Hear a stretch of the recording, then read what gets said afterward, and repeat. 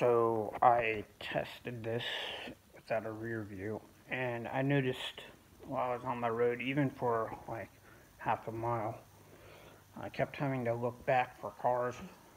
And this thing goes maybe 25 actually, so I'm passing bikes and everything. So I really needed the rear view. So I found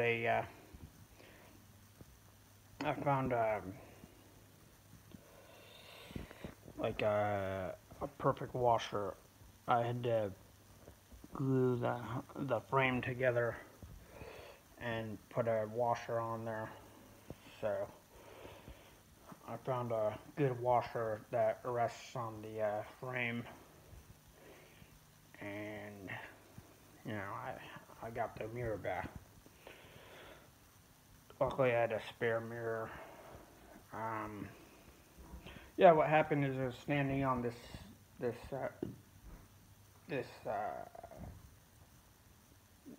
can, and I had to move it a little. And when I moved it, it didn't balance on the can. It appeared to, but it didn't. And it fell straight on there from the can and broke a lot of the housing. So I had to fix it and also, realign the housing. So these parts broke, and I just re-glued it and then used a really long screw to fix both of these parts. Broke around there, around the screw area.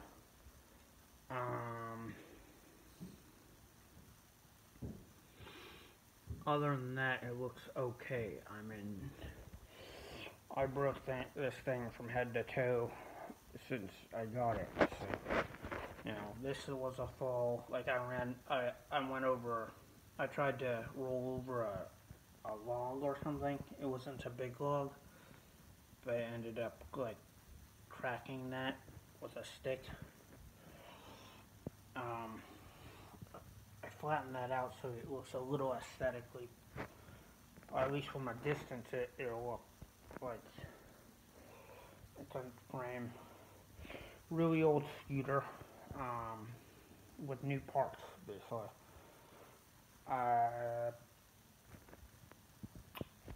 It should still function. The alignment was done correctly, basically, so it's supposed to be like that. That side's supposed to be a little bit short, and that side's supposed to be a little bit longer.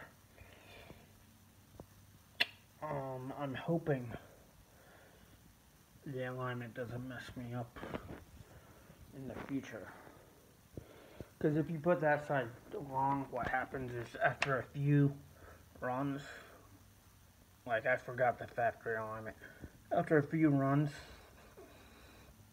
yeah, I lost the pieces, Then I put the pieces on the salvage Tao in 2016. But after, those were the pieces, or supposedly. After a few runs, this right here will wobble, like it'll come loose. And maybe the brake will come loose. And that's due to the fact that this chain doesn't have tension on it. The forks don't have tension on them. Anyways,